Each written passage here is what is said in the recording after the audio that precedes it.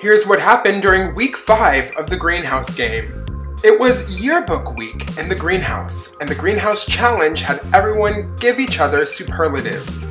Brody was voted most likely to win the Greenhouse, Clay was voted life of the party, Maddie was voted biggest floater, and Caitlin and Patrick were sent to detention. At the flower picking ceremony, Laura claimed sunflower, Brody claimed rose, and Clay grabbed 2 seeds, even though Clay was in first place and could have gotten any power. Brody apologized to Laura for not using his banked vote as he promised during the last banishment ceremony. He pretty much tricked Laura into using her banked vote, but claimed that it was all an innocent mistake, even though everyone knows that Brody's a very calculated player. Brody also exclusively targeted Carlin during the Superlatives Challenge. This made her very nervous going into nominations because Brody got one of the nominating powers. Patrick assured Carlin that Brody was probably trying to hide their alliance with Clay. Victoria was upset that Clay did not claim power and instead grabbed 2 seeds. By allowing Laura to have one of the nominating powers, she was certain that either Victoria or Caitlin would be nominated, with one of them going home. Carlin brought her concerns to Johnny about Brody targeting her during the challenge. Johnny assured her that Carlin would probably be okay, and that he didn't plan to vote her out. Brody told Laura that he just so happened to promise both Caitlin and Victoria safety during the last banishment. As a result, he could only nominate Maddie or Carlin. Very strange that Brody keeps making all these accidental deals all over the place. Laura told Maddie that there was a potential risk that Maddie would be nominated this week. Maddie voiced that she was upset that the cast voted her as the biggest floater in the game, because she feels like she's been fighting for her life every single round from the block. Brody continued to try to solidify a Final Four alliance with Victoria, Clay, and Johnny. Victoria voiced that she was worried that either Caitlin or Victoria would be banished this round.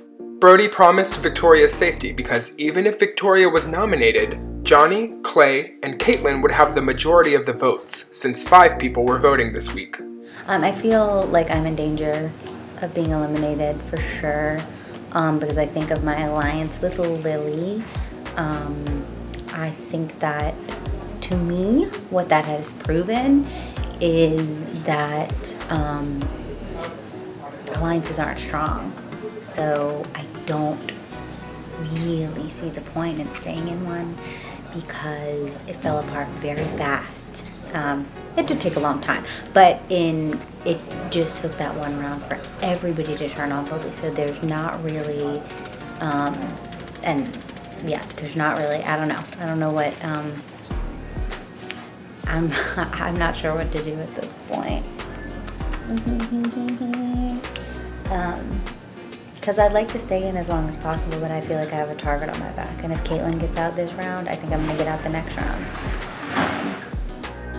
Brody told Carlin that he made too many deals and had to put Carlin on the block, but he did promise her a seed if she wanted to buy Uproot. He never gives her the seed. Brody tells Johnny his true plan. He wants to put Carlin up and send Carlin home, because Carlin is closer to Clay and Patrick than she is to Brody. Brody probably wants to keep Patrick around because he hopes to use Patrick as a shield moving into the later phases of the game.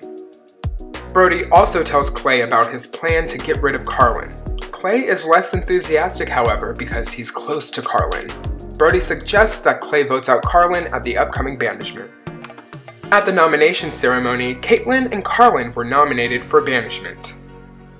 At the start of the auction, Brody told Caitlin that she would be safe, because Johnny, Clay, and Victoria should vote together and make a majority 3 out of 5, sending Carlin home. Clay tells Patrick that he does not want to vote out Carlin and that he plans to vote out Caitlin, forming a majority with Patrick and Maddie.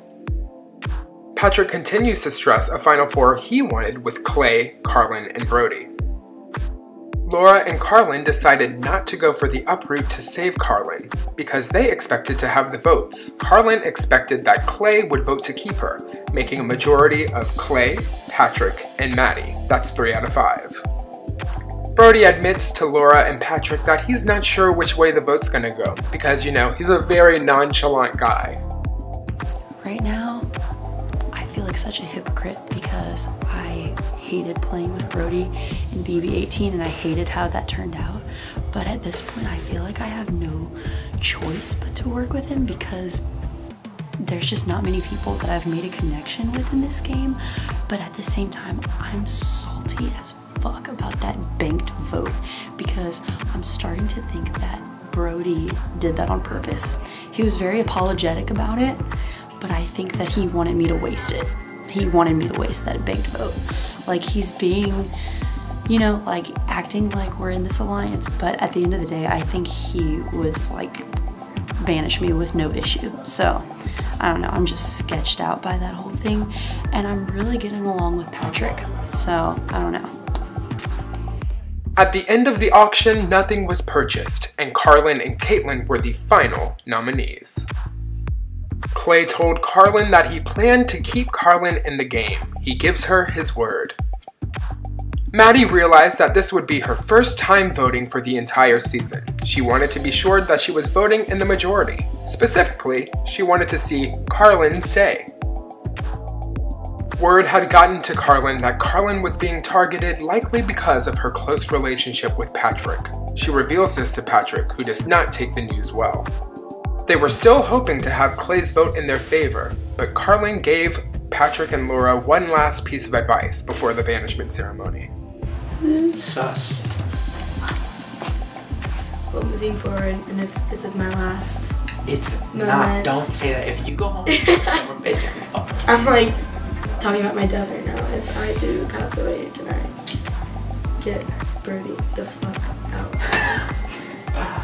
I'm serious. Okay.